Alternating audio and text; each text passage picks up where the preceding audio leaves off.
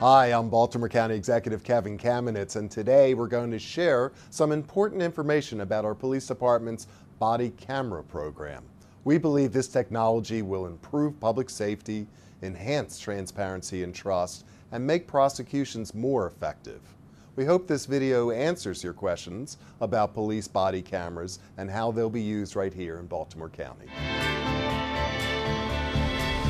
Patrol officers in the 10 precincts will wear cameras, as well as officers and other assignments deemed appropriate by the Chief of Police.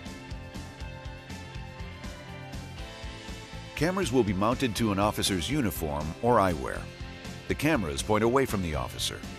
They capture images in the camera's field of vision, much like a cell phone camera. Let's see what Baltimore County Police body camera footage from a routine traffic stop looks like. The cameras are equipped with audio. Maryland law allows police to record conversations with citizens. You are being audio and visually recorded. All right, I stopped you this morning because you were doing 45 and a 30. Any reason you were going so fast? I understand. Well, do you have your license registration on you? Yes, I do. Okay.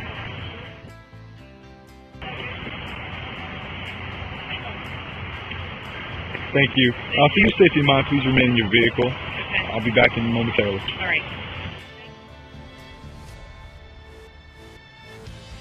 Body camera footage is a public record under Maryland law. Under the law, anyone, the media, citizens, civic groups, may request camera footage. Baltimore County supports the public's right to know.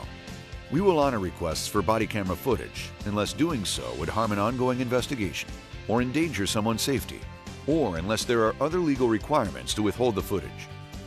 In cases involving significant public interest, the police department may share footage on its official social media platforms. Certain information, such as medical information, the identities of juvenile suspects and sex crime victims, is prohibited from release by law or policy.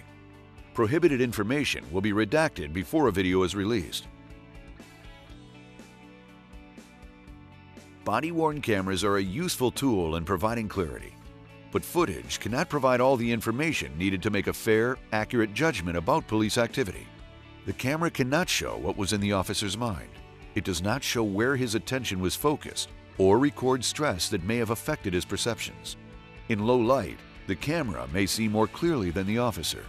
It's difficult to judge distances on recorded footage. Cameras do not record sensory cues, such as physical resistance. The Baltimore County Police body camera program has been one of the most challenging issues that we have faced in public safety service. Personally, one of the most daunting tasks that I've been involved with in nearly 4 decades of public safety service. This is a device that we are embracing in policing today all across the nation and locally. Certainly, it would add to the transparency of our work, make our officers safer, enhance court presentation, and certainly allow us to improve our effectiveness and efficiency in public safety service. For additional information on Baltimore County Police Department's body camera program, visit our website, baltimorecountymd.gov/police.